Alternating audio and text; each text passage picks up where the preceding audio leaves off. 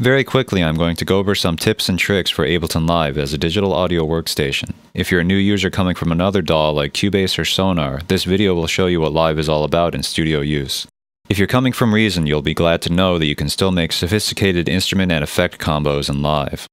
Experienced users will be rolling their eyes through most of this, but maybe they'll pick up a thing or two. Starting with the basics, learn these keyboard shortcuts. Control 4 will toggle grid snap in any window that shows a grid.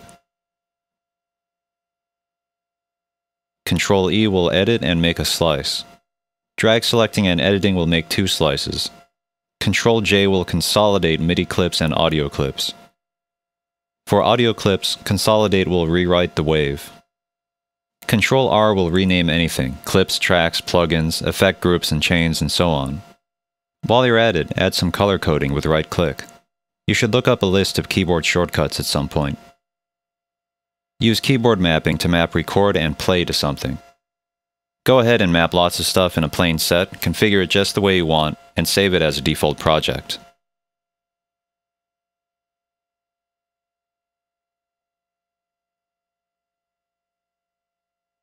You can insert play markers with annotations by right-clicking here.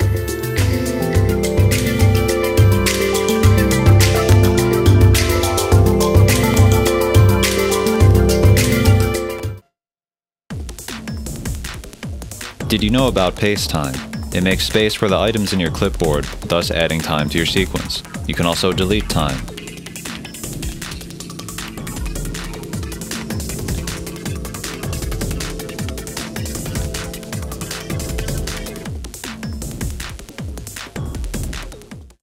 Any clip can become a loop. The start point can reside outside of the loop. Did you know about freeze track? This will pre-render your track and spare your processor from dealing with it in real time.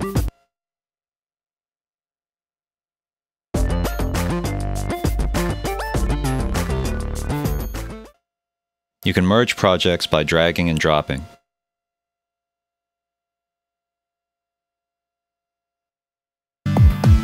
Let's take a look at the EQ. Did you know about its high quality mode?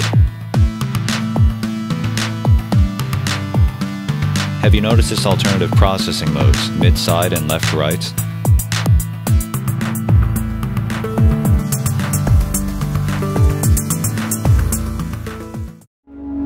You can view multiple automation channels in the sequencer by hitting this plus button.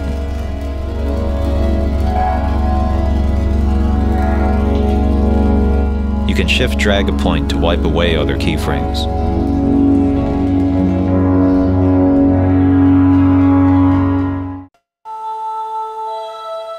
Have you explored effect groups? Yes, you can group effects, but there's more. You can assign multiple parameters to a master knob. Useful for everything from gain compensation to building crazy morphing effects.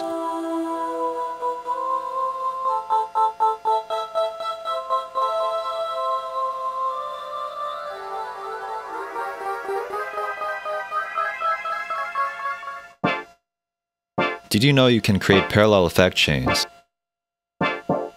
This means one track can run through several parallel effects and plug-in instruments. And did you know that effect groups have a chain selector that's mappable and automatable? This means in a live situation you can choose your chain, or in the sequencer you can, for example, sequence chains of custom MIDI processing.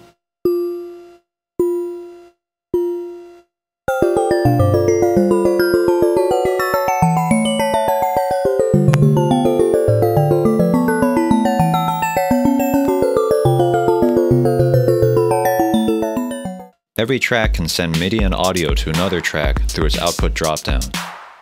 Every track can likewise steal MIDI and audio from any other track through its input dropdowns.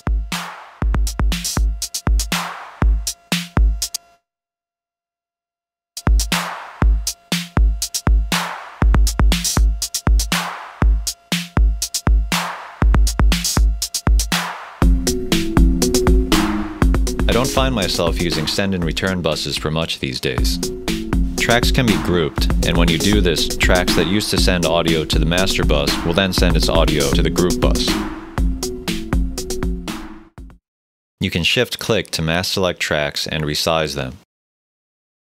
Have you maxed out the grain delay effect? It chops the incoming audio into slices specified by this parameter. From there, it can scatter, repitch, randomize pitch, delay and feedback the incoming audio. With the right settings, it can make dense textures. It makes a really nice alternative reverb chorus type thing. I didn't know you would break my heart this way. I didn't know, or I wouldn't have let you inside my home. I didn't know that you would break my heart this way. You can do crazy effects with repitched feedback. Here's this octaving delay thing that I made with several parallel grain delays.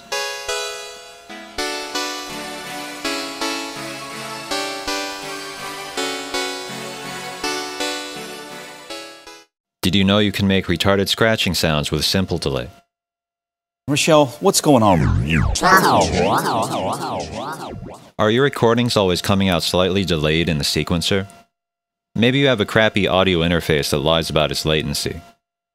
You need to use the driver error compensation tool. Read about how to configure it in the live manual. Did you know you can create LFOs for arbitrary parameters?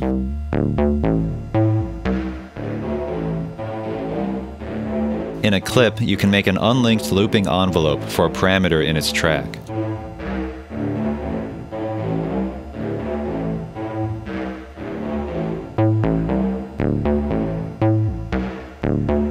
Unfortunately, this LFO will always be tied to the clip, so it's more of a hack than an ideal workflow for applying LFOs for regular sequencing.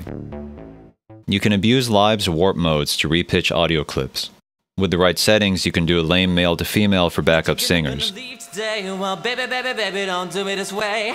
That you're gonna leave today. Well, baby, baby, baby, don't do it this way. That you're gonna leave today. Well, baby, baby, baby, don't do it this way. You can abuse the beats mode to do a sawtooth tremolo type thing.